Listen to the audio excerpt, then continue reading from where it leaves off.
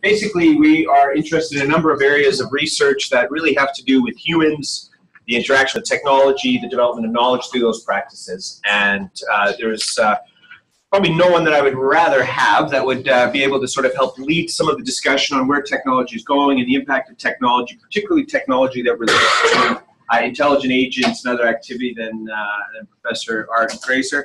He's someone I've known for, I think in person for about 3 years now, but certainly known of his research well before that. It's certainly seminal and leading edge research on a number of fronts.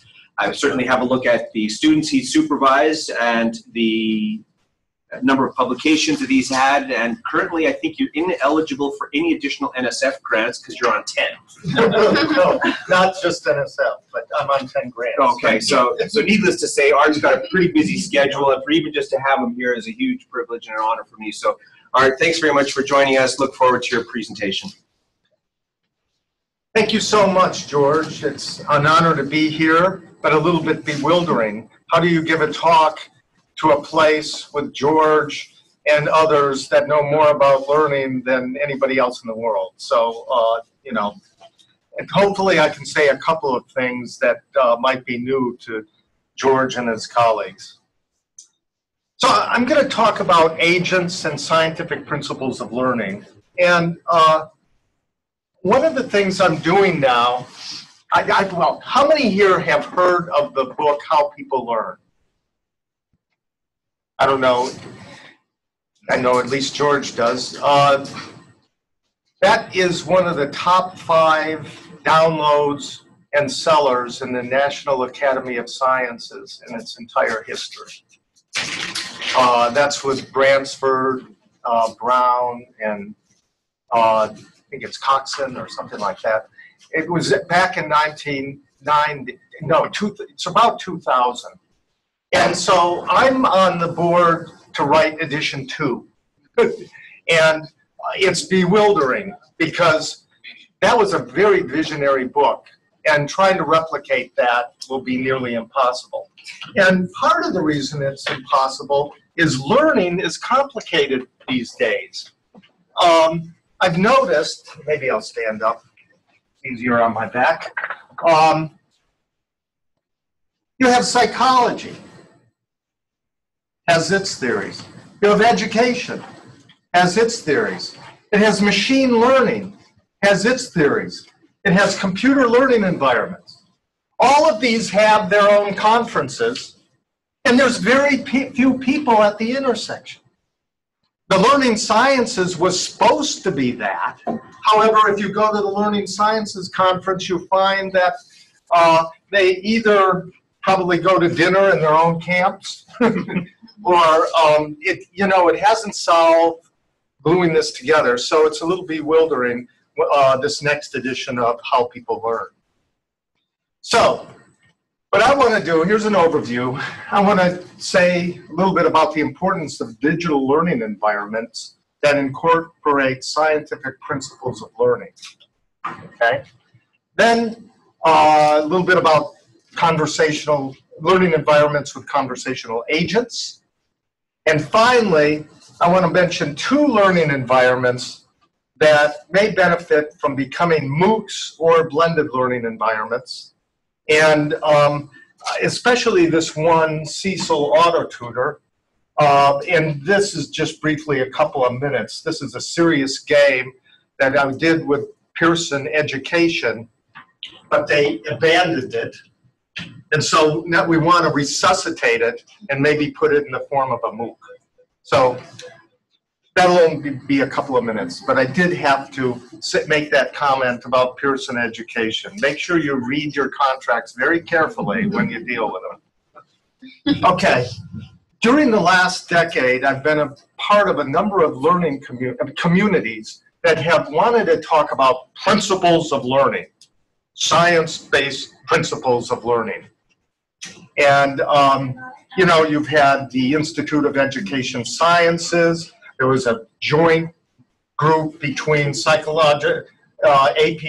and APA. There was the National Science Foundation, Army, National Academy of Sciences. All of them want to know about these principles of learning that you could train teachers on.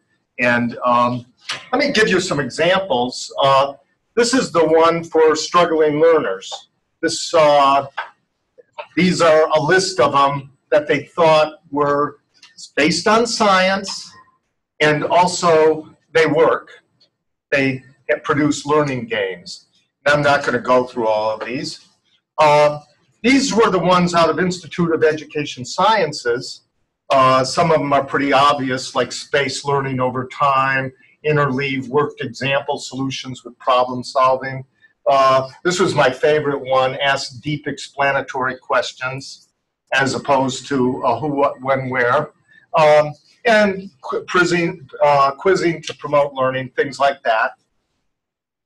And so the question is, do teachers use these principles? That's what I want to briefly address. So the National Council on Teacher Quality commissioned a study where they analyzed 48 textbooks that are popular today on education that they have in professional development, and 48 teacher education programs in the United States. Okay? So they wanted to say, and they asked to what extent were 6 out of the 7 strategies identified in the textbooks in their curriculum. Okay? So here's a summary of the study. Let me read it. In summary, not one textbook covers all 6 fundamental instructional strategies. In fact, no textbook covers more than 2. Moreover, through their coursework, most programs prepare candidates in only a single strategy and fail to address the remaining 5. Almost 1/3 of the programs fail to prepare candidates for even a single strategy. So whatever it is that these scientific communities are creating, it doesn't look like it's being implemented in either the textbooks or the curricula. And by the way, they've had deans of education respond to it, and most of them go through denial. They say, we teach it, you know, but you look at the actual, you know, the text. And by the way, what they counted as covering it is at least 2 sentences. So they had a very liberal definition of whether it's being covered. So now you get this kind of study. I don't know how many people have read this, that billions of dollars in annual teacher training is largely a waste. This has been documented, and in fact, IES had a call for professional development because they were looking at the outcome measures on teacher training, and the news is not good. Well, one hypothesis for this, and it's a complicated problem, there's no single solution, obviously, but one reason is they're not applying scientific principles of learning. It's just not being implemented and executed. It's just not there. Whatever they're doing, whether you consider it educational folklore, whatever they're doing, it's not based on scientific principles of learning. And so, but the good news is all 6 principles of learning have been implemented on digital computers and have shown learning gains. So this could lead to the argument that digital environments may not just be a luxury, it may be necessary, absolutely necessary before we're going to at least have these scientific-based principles executed. Now, you know, everybody wants deeper learning in the 21st century, right? Shallow learning isn't going to the distance to get you jobs that will pay reasonable salaries. So you want people who are systems thinkers, problem solvers, very good inquiry and good questions, taking a critical stance, being skeptical, and so they can do research in order to come up with counter solutions and everything. And you get your Bloom's taxonomy on all this, and a lot of what happens is in this region, not this region. And that's where computers can play an important role. So there's a core illusion of instructors in higher education that deep learning occurs by assigned readings and carefully prepared lectures. And this is where most of the education takes place. They assign a textbook and they give lectures, right? That's That's how education takes place, right? Well, one of my favorite studies that I ever was involved with Kurt Van Lane, we had a randomized control trial on 4 conditions. This is physics, and with something like the physics concept inventory as an outcome measure, something that required reasoning, not just memorization. So he compared a human tutor, PhDs through computer-mediated conversation, with auto tutor. This is one of my favorite tutors that helps people learn by holding a conversation in natural language. You had a reading a textbook for an equivalent amount of time versus doing nothing. So which condition do you think they learned the most? How many vote the human tutor? Okay. How many vote auto tutor? Aha, you'll get your $20 on the way out. Yeah. How about reading the textbook? Okay. How about doing nothing? Just checking. Yeah, okay. So here's the data. This is adjusted post-test scores, controlling for pre-test on the force concept inventory sort of thing. We were very happy to see that the human tutor and auto tutor were almost the same. That's great news. But can anybody see anything else interesting about this? Better off not reading. Or at least there's no difference than not reading at all. Doing the textbook gives you shallow knowledge, exposure to topic, or decent exposure. You give me a slide, I take it to my class first. And you could say, I'm going home, get on the computer, right? Yeah. So it's not only in physics, it's in computer literacy. This is critical thinking, critical scientific reasoning. Just giving somebody a textbook and just giving a lecture, it's not doing it. You're wallowing in shallow waters. And that's the best you can do. It's a great technology for that. And it was created, classrooms and reading textbooks created in the Industrial Revolution when you could train people for shallow knowledge. But we're now in the 21st century and you need more reasoning, problem solving, etc.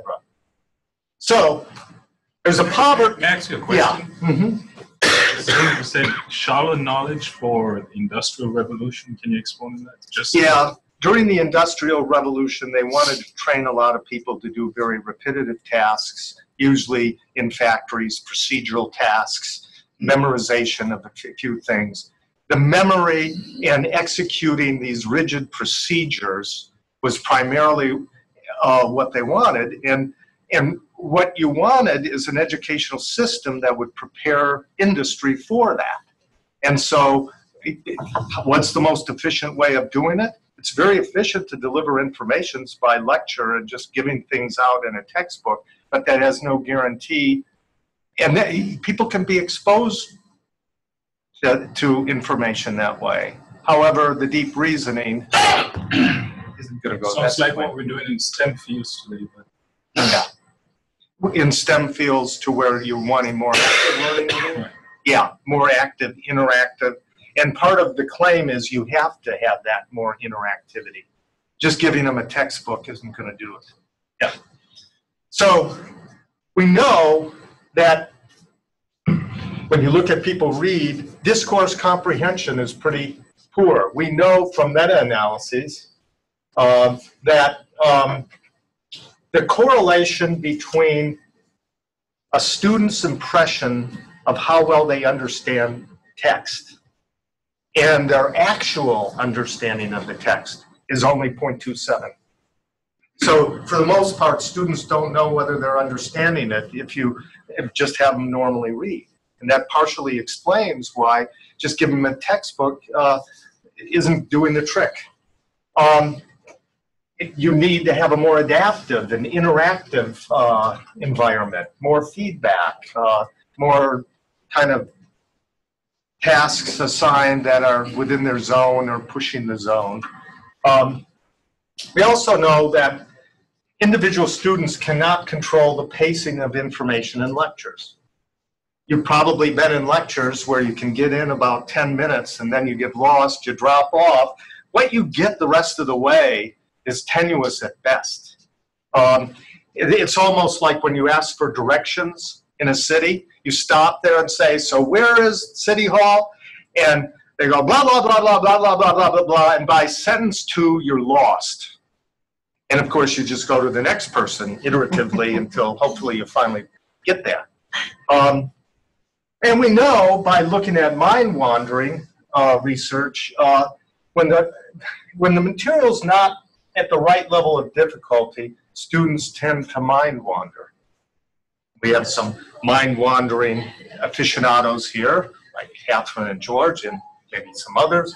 And so this partially explains why it's no real recipe for deeper learning in the 21st century to just assign textbooks and listening to lectures. So, of course, one future of education is MOOCs. And, of course, you have this. This is probably a picture that's all over. This is the favorite picture on the web of George. How old is that picture? How old is that picture? I'm not sure, but I can find out for you. So we have George. This is connected as a MOOCs, learning analytics, social interaction. I do think that having the good computer materials where you can have more interactive environments, I think that's one future solution. We gotta wait for a picture to pause. Okay, so here's what my proposal is. Let's add conversational agents to the learning environment. And we know that many types of learning, especially difficult problems to solve, having social interaction is important. But it's not necessarily the case that there's a person around all the time. Well, you can get part of the way there, not the full way there, by having these agents, these automated cyber conversational agents. And so that's what I've been developing since 1997.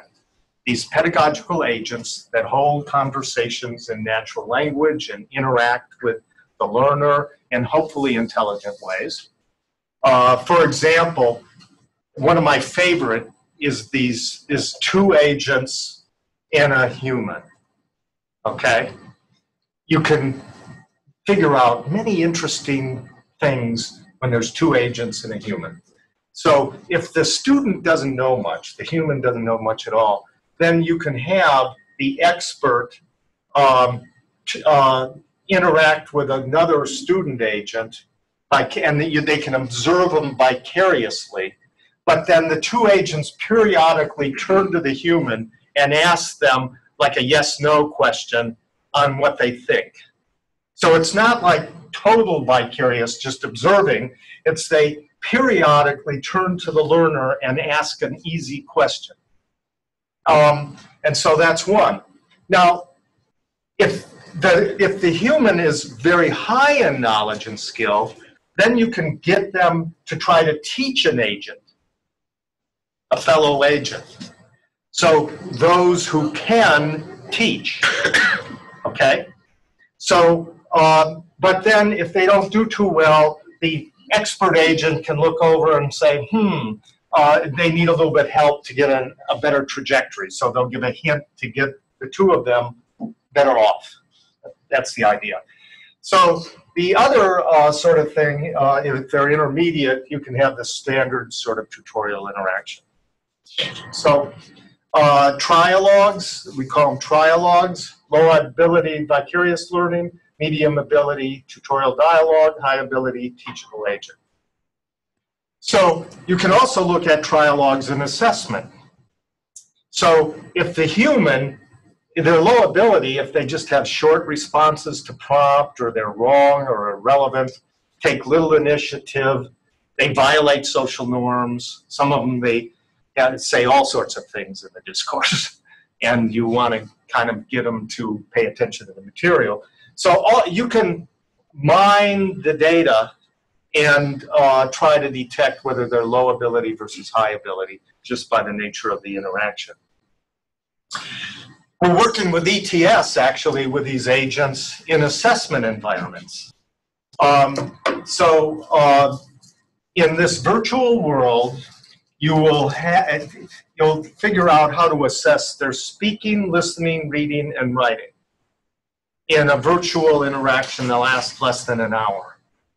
And the way they do it is with these agents. One is, this is kind of like a library environment, and this is a sign you hope they read, and one of them is no food or drink is allowed in the library. So here you have a doofus agent that bungles and, and a smarty pants agent. And so the human converses with both of them, and they not only see what they do. So you will see this doofus agent walk in to the library with a bottle of water, and you see whether the human says, hey, stop, didn't you read no food or drink is allowed in the library? Well, that would be a student with a lot of initiative. So you know that they can read, and you know that they can communicate, speak by doing that. And there is speech recognition with this.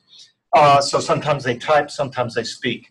So now it may be that they're just timid. So suppose the doofus agent walks in, and then the smarty pants agent might ask the human, well, what do you think of the doofus agent going in there? And so that's prompting them and see how they respond. And so you can actually find out by this conversational interaction whether they understood it. So it may be when they're prompted, they'll say, if she asks them, is food or drink allowed in the library? And they say no. Yeah, if they say yes, then you know they haven't read it.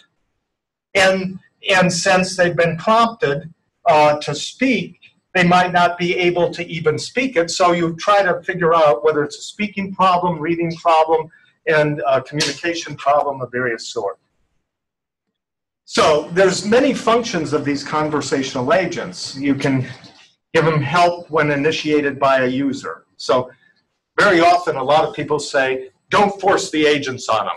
Just have the student be a self-regulated learner that knows exactly what their knowledge deficits are and can correct them and only turn to a source when needed.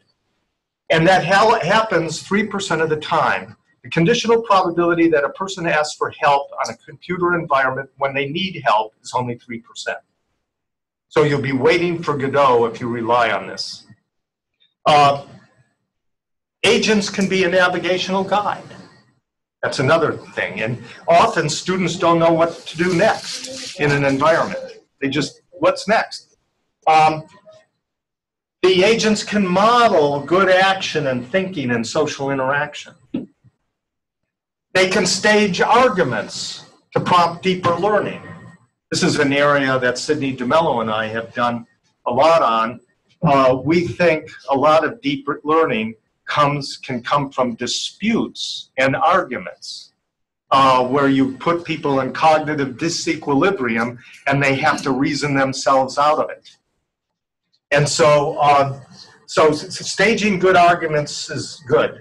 And of course, you want adaptive, intelligent conversational dialogue, and you can have many roles. You can have peers, tutors, mentors. They can have different personalities. You can have adversarial agents. You can have helpful agents. You can have compassionate agents. You can have all these different agents. And now, since I've been in Memphis, we started out analyzing human tutoring in great depth. Then we built AutoTutor, this natural language sort of agent. And then now it's just expanded to all of these projects. And there's so many, I feel like I have academic attention deficit disorder, AADD. Yeah. And that's good stress, right? That's what everybody tells me. So what I want to do is primarily talk about this system, because This system, George, seemed to resonate most when he visited us in Memphis. And this is an auto-tutor system for our Center for the Study of Adult Literacy. I've been working a lot with adults in the last few years of my career rather than K-12 because the politics in Memphis is virtually impossible to get into the school system. Shelby County sued the city of Memphis. They had a 5 or 6 year lawsuit. Academia can't get in there. But in fact, we have an efficacy study in mathematics. We have to go 100 miles away in order to do our research. So Memphis has its challenges. But nobody cares about the adults. I mean, they're a neglected population, which means you can help them, you know. So we have the Center for the Study of Adult Literacy. It's the only funded research center in the United States. That's how much it's neglected. And we developed 35 modules to help them in comprehension skills. Comprehension skills are important because most teachers don't know how to teach it. For reading comprehension, they may know phonics and vocabulary, but comprehension is very difficult to teach. It's very abstract. Professional development has not excelled in that area. And so that's the part that we play. And if there's time, I might not get to it, but if there's time, I'll talk about Operation Aries for scientific reasoning. So this is the Center for the Study of Adult Literacy. We know that there's 50 to 70 million adults in the United States who don't read at a deep enough level for them to get a decent job. And a lot of them, some of them are immigrants, some of them just were never motivated, some of them are products of extreme poverty, but for whatever reason it is, they don't read at an 8th grade level. And the group we're interested in is between the 3rd and 8th grade coming in. So imagine they go to a literacy center, an adult literacy center, and want help with their reading. Which, interestingly, only 4% of these 50 million actually go to a center, which is amazing. So 96% could benefit from going to a center, but they, for whatever reason, don't. Maybe they don't know about it. It may be they're working 3 jobs. It may be, but for whatever reason it is, they don't go. And expanding, help with literacy is something that we'd like. Here's an interesting thing. 1/3 of college students at a state university, Memphis, do not read at the 8th grade level. So I bet you there would be a certain percentage here at this university who are not reading at the 8th grade level. And so what we're doing is building a science on this, and we have an intervention that we've tested out in Atlanta and Toronto that has human instructions. FAST is one for kind of phonemics and letter sound correspondence, whereas PACES is comprehension. Then we have the computer auto tutor, and so it's a hybrid sort of interaction, or I guess it's blended. That would be the proper way of putting it. After reading the book that George wrote, along with his collaborators. So this is the adult PACES comprehension, prediction, acquiring vocabulary, clarifying common sources of confusions with questions, elaborating and evaluating, and summarizing. We've changed summarizing to text structure, okay? That's kind of changed, so we can keep the paces. Some of these people don't come in with digital skills. So we have to train them on that. We've already assessed their digital skills with this North Star program that came out of Minnesota. So we know what of their operations and skills they have. And some of them they have, some of them they don't have. And so we have to kind of get them up to digital literacy. Interestingly, when we developed this, before we developed this, we looked at existing digital tutorial, trainers on the web. But small problem, you needed to know how to read in order to use it. So we had to tailor this to people who had reading problems. So there's Cecil. This is the main, you can think of it as like an iPhone or Android sort of thing. And our agents are on the side. This is a tutor agent. This is a fellow student agent. We wanted them to be on the side, so eventually they might disappear. So we wanted eventually the authentic interface, the ecological interface, and these guys were on the side. There's another good reason for putting them on the side. They don't notice any lack of speech, lip asynchronies when that happens. Okay. So we also wanted to focus on topics that were useful to them. Most of the materials on comprehension and reading that exist are for kids. It's boring and not useful to an adult. This is on drugs, reading non-prescription sort of medicines and trying to get what they're after.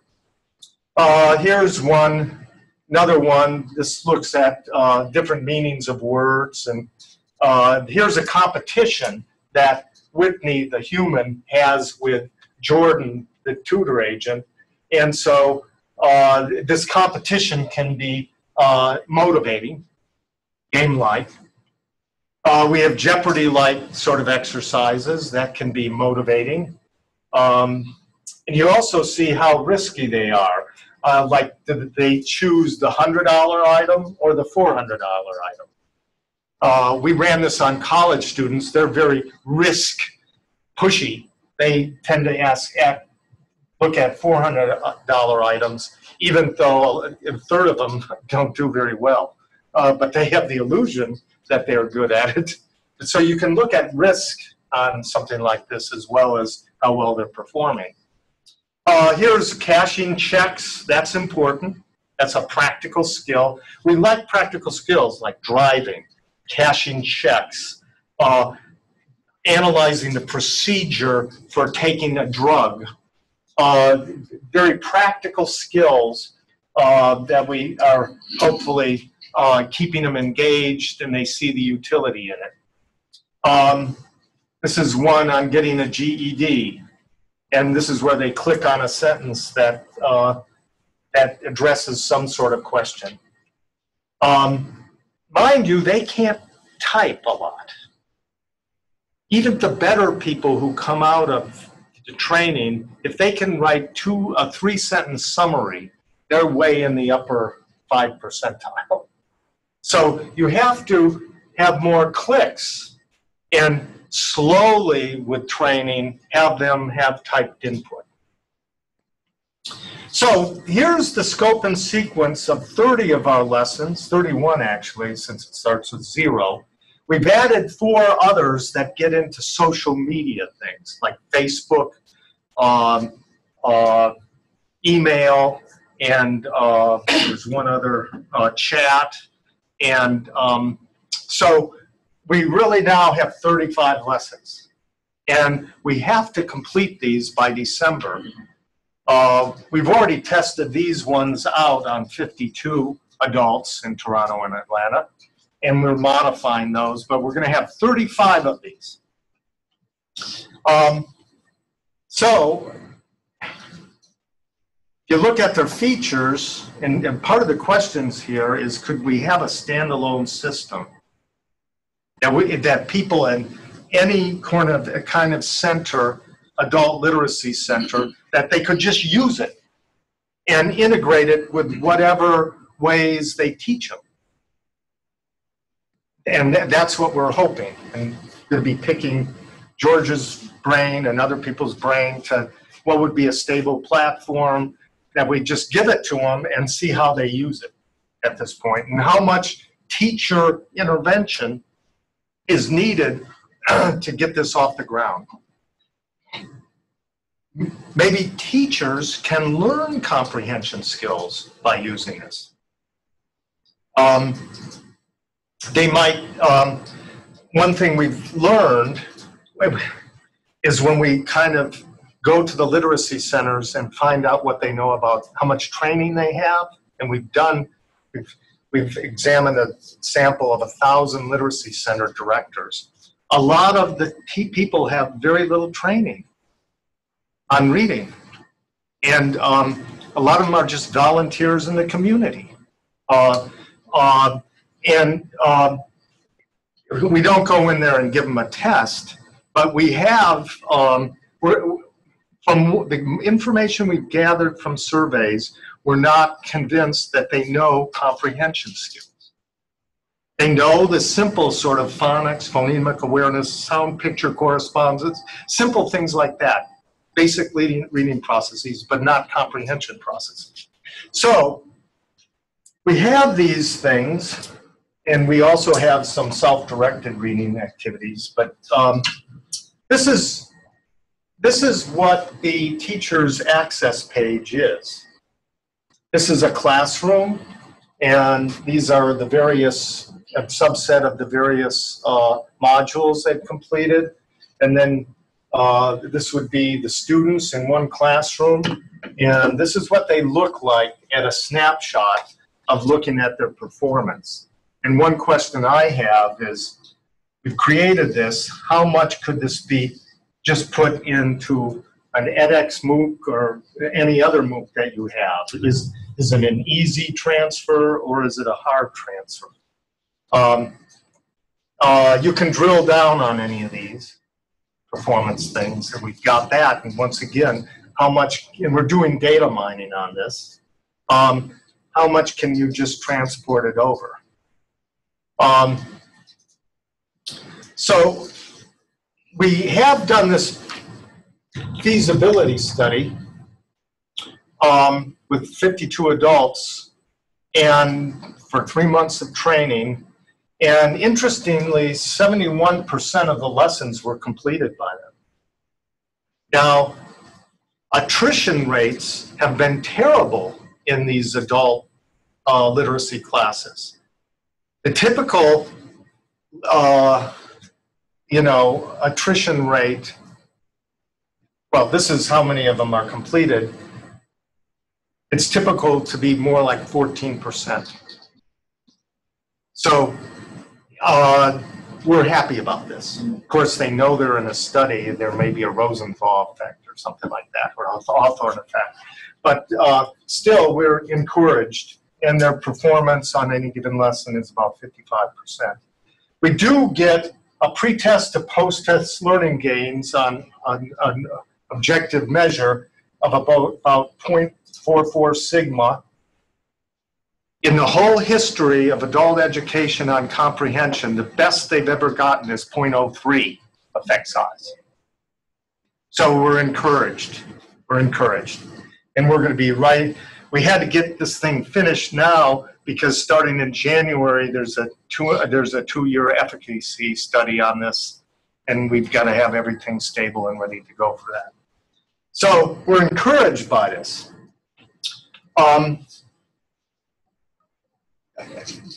Before I get to this part, let me just ask a question.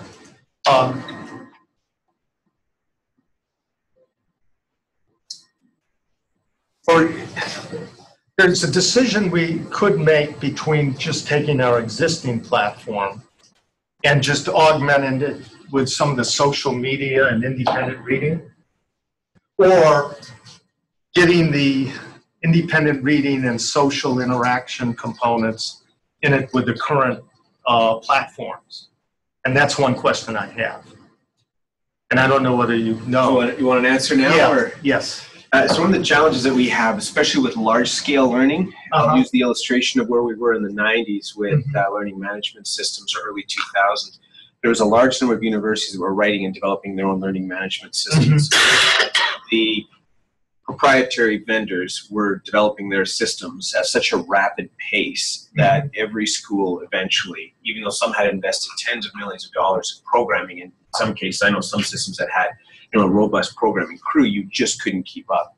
So I think you're going to find that as learning at scale matures and it's centralizing more and more around a small number of providers, prominent ones being Coursera, edX, and Canvas would probably be the three biggest spaces now. There's a few like NovoEd and others that you're aware of that have more of a social component, a learner profile component. But my instinct would be to engage with an open source platform that allows you to write code and commit it back to the community. And the only one that fits that profile right now is edX or Open edX. Okay. The benefit then is that you can also take advantage of, there's a number, because edX is open, there's a number of researchers that are starting to contribute code and functionality or module functionality to that. You also have the ability with edX to use LTI, the learning technology integration, which then allows you to add functionality to your site by just as simple as clicking in, and you've got a Piazza discussion board if you'd like to Great. use that. That's what And there's a list of hundreds of tool sets that sit in an LTI compatible marketplace that you can basically bring into an Open edX site with literally the click of a button. So that sounds like that's the way to go.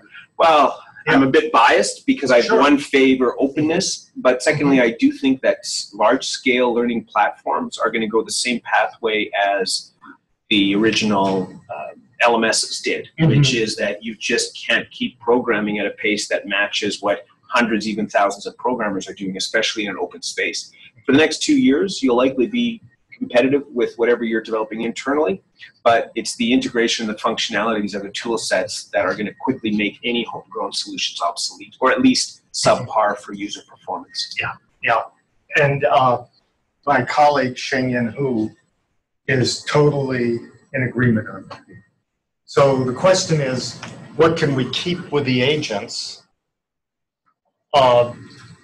in order to transport it over to edX with the other capabilities? Well, one option you could be, which would then make your agents more broadly available to other platforms, is to enable LTI integration, which then means any course on edX would be able to use your agents. Now, because of programming and developing the agents is obviously a complex task, that may minimize its broad adoption, but we did in our course last year, we used Pro Solo with one that we ran, which is a software product that Dragan Gasevich initiated and I've been involved with for a number of years. After that was done, because we found the value of the LTI integration, we ended up making that platform LTI compatible, which means anyone now on edX, we haven't made it available broadly, but anyone on edX could use Pro Solo within their existing learning. And basically, Pro Solo is a social competency learning platform. Yes. So in your case, you could do, if you wanted to go through it, but you could make your tutor systems LTI compatible. Which, by the way, we are doing that and have done it through GIF, this Generalized Intelligent Framework for Tutoring, where our authoring tools and our ACE are open source. So the nice thing with LTI is that it's basically, it doesn't alter the core code, it just enables a structured data exchange between these two systems so that you don't get to see everything, they don't get to see everything, but you can parse data back and forth, which then allows anyone to use auto tutor with edX, for example. And the nice thing is you could potentially open that then to a broader development community that may contribute to your open source versions. which would be great. Yeah.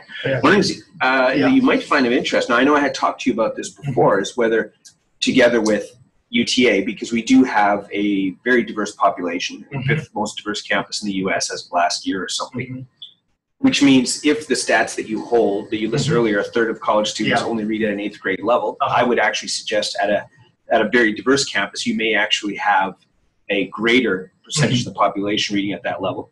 But this gets back to talk that you and I had earlier, which is I don't think you can only address completion rates for at-risk students without educating the whole family. And so something like this could be an interesting MOOC project if you want to partner with us for Link to help with some of the design activities and some of the transition from your existing platform into the edX space. I think, and I'd have to chat with, I'm not sure if Pete he's hiding there, so Pete would love to fund it. No, but on a serious note, it's a relevant project for us on campus, and I do think if we're going to really address underrepresented populations, we have to start thinking of the student and start thinking of the family unit. And having an adult literacy MOOC would be, I think, very valuable, and we could probably do it with minimal cost input in terms of design. You've already invested in the resources. We would have to invest in designers to move the system to an edX platform, and then offer it as a jointly offered course, basically, within the edX platform. So I don't know, do you have any takes or thoughts on that? Having missed most of the talk, I'll shuffle towards that. And this notion of interchangeability between systems is key. In essence, what you're doing is not altering your work, you're simply exposing it to other environments that you ingested and use it. Yep.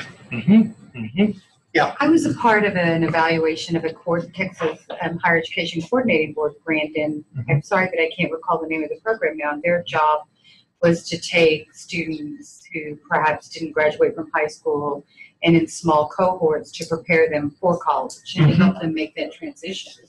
And I can definitely see where some tool like this would, be a wonderful part of that, having evaluated just about 3 or 4 of the different programs that they had.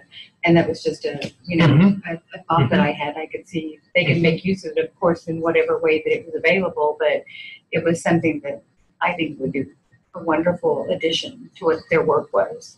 That would be splendid. Yeah. And we want to get it out there and being used. Yeah. I've done research on adult literacy in the DFW area, and I would suggest 3 sectors for partnering: libraries, nonprofits, and like you said, they're underutilized. But the third one, interestingly, here in the Bible Belt is faith-based adult literacy organizations, and they're huge. I don't know I don't know how successful they are, but those 3 are primarily where people turn to for adult literacy. So you'd have to partner with all 3 of those sectors. And in fact, we are in Memphis and in the state of Tennessee, the state level.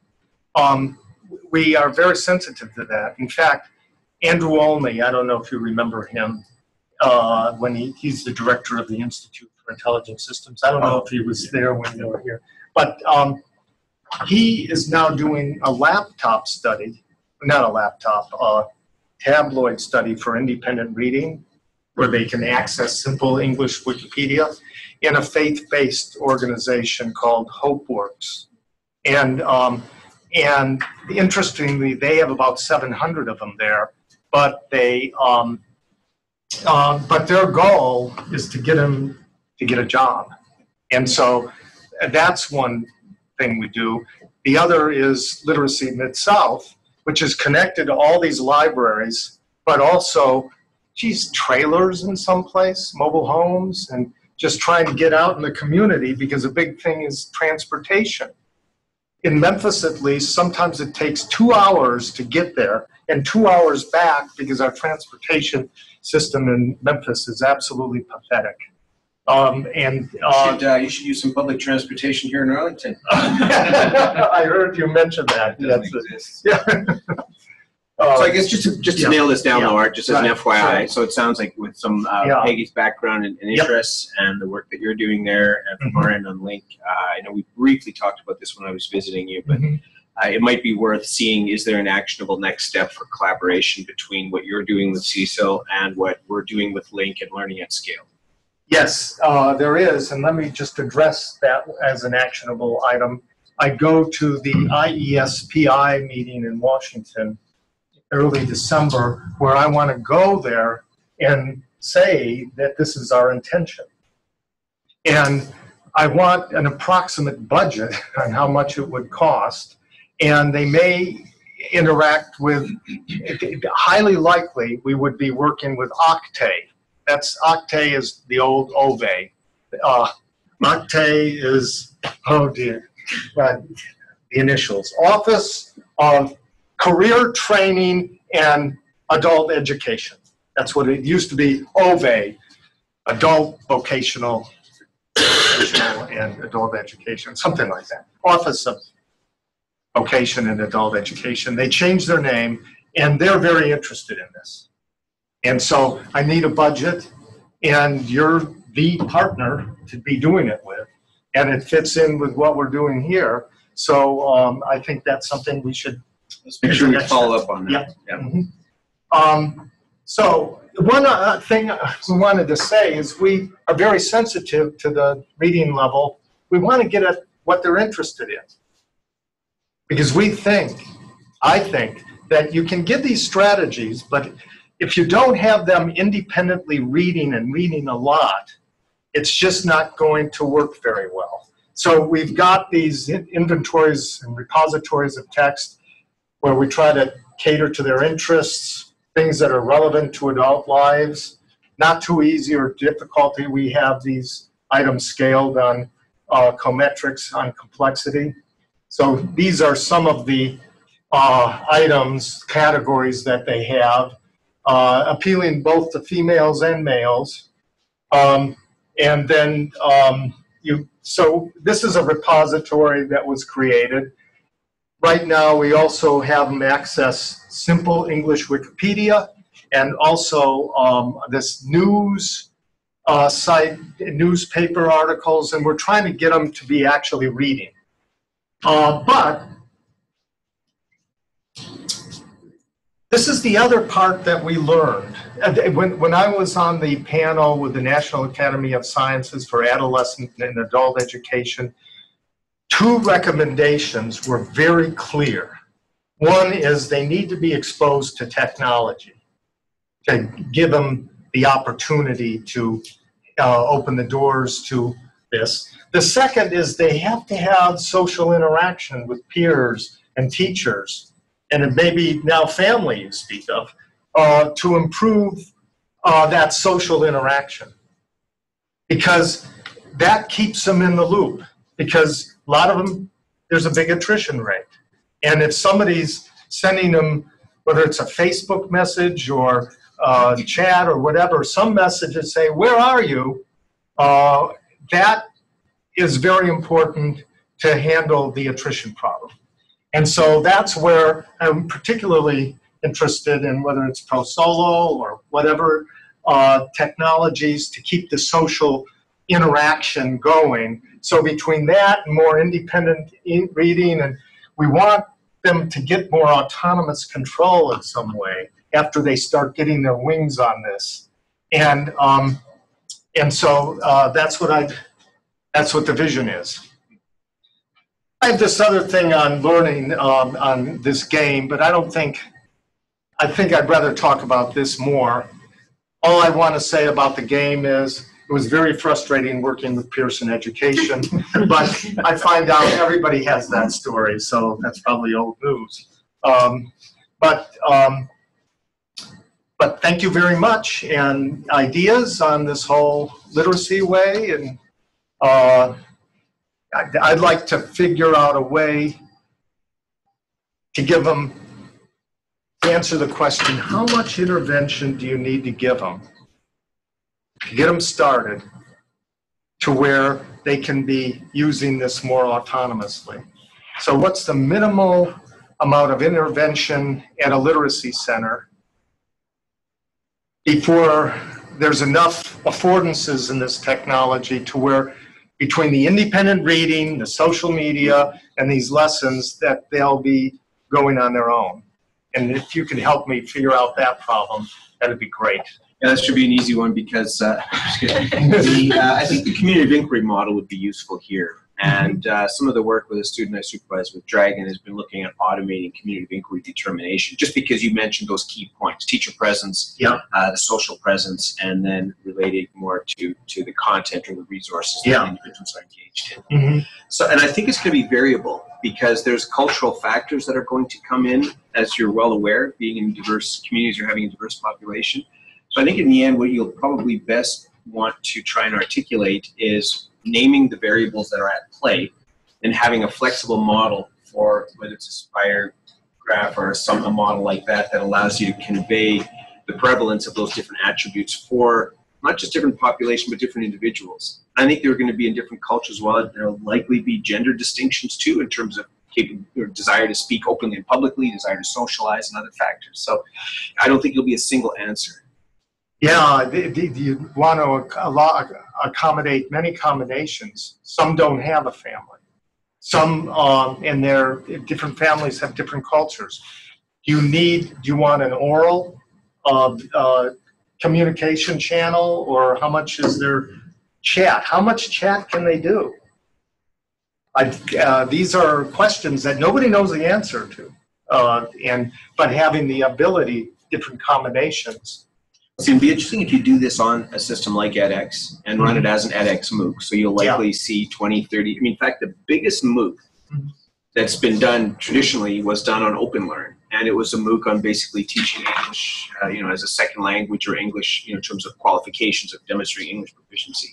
And so what you're doing in a number of ways is a similar focal point. I think you could quite quickly have a very large MOOC on your hands that could have very different populations with very different views of literacy.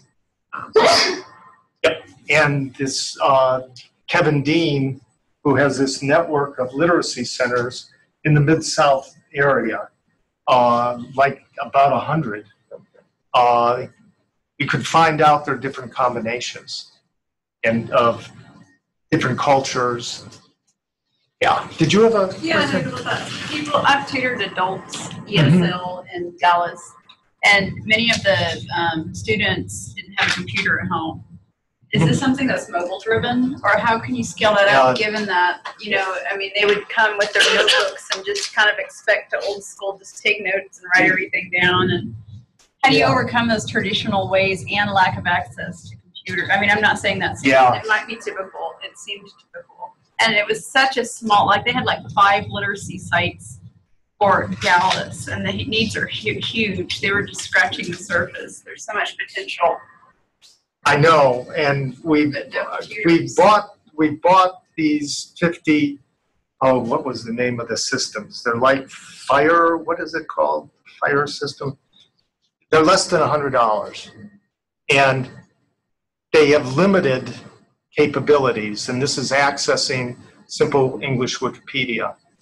And I wish Andrew was here, who could give you more of the technical details on it. But they can do it at home.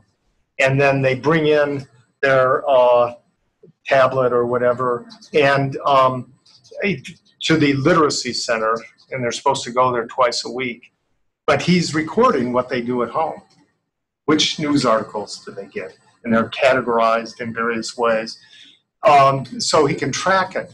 Now, ideally, what we want is access to the internet 24/7. And we were excited at one point when Obama was talking about certain neighborhoods that would have free internet access. And certainly Memphis would be one that would probably be high on his list, because we actually, one of our zip codes is the 3rd poorest zip code in the United States, poorest in Tennessee. And if that was all networked and even got some sort of grant to make it free instead of $15 a month, and we still don't know what that means. When they say $15 a month for internet access, what does that mean? Or is that 15, but they add on all these other things? We don't know. But that's the way we're going. It's giving away these. In fact, they get at the end of the study, they get to keep this tablet.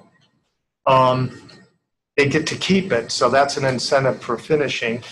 And if they could just have permanent access, of course, we know the United States is going to be networked in the entire country for free, right?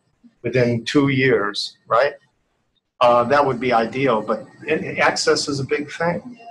That's a good reason for your faith-based direction, is that you're making use of the connections that are available, perhaps maybe Wi-Fi connections within the church or at different places. I mean, I know we can't get everybody to go to McDonald's with a free Wi-Fi, but you know, that is something that, you know, the structure that you work with might be able to provide those things. I know And you mentioned the library. Our library does have kind of spotty internet access. You know, in fact, we tested it out at the beginning, and we looked at all the portions of the library where the internet access was stable, and it's spotty. Yeah. Just one final question, and then I just want to wrap up. First day in college, every kid in his 15,000 district connected. So that's, he probably has some ideas. I'm working with several districts that have technology lending libraries where they check out a laptop and a hotspot from the library with the book.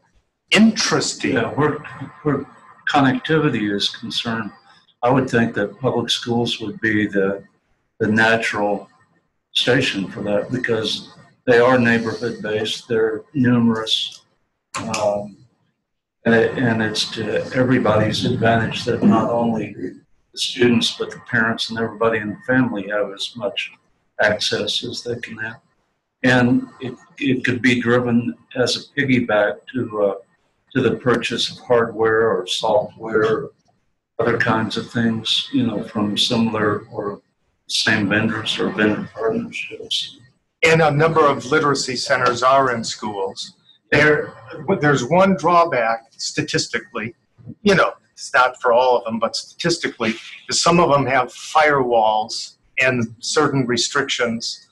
That's the one thing that you have to work out with their technology person to get Can I around. ask an ignorant question about the expert and the fellow student and that dialogue? Is that what's the capability of the expert, for example, to modify or respond to questions that you couldn't have programmed that the student is going to interact with? Is it a Siri type of Excellent question. It can't handle all questions. A subset of questions it can handle, and it answers those. And of course, you can expand the set of these over time so after so much cycles of engineering, it's rare in number. When it can't handle a question, it just comes back and say, that's a great question. How would you answer it? And, you know, and it turns the hot potato back onto them when it can't handle the questions. This is part of some of the conversational moves that you need to do just so you can handle any input. So it throws it back on them. It's a great question. I don't know. How would you answer it? Yeah. Well, for the sake of time, and because we want to subject you to some iMotions testing, and thanks very much, Art, for a terrific talk. Thanks for joining us. It's been a pleasure. Thank you.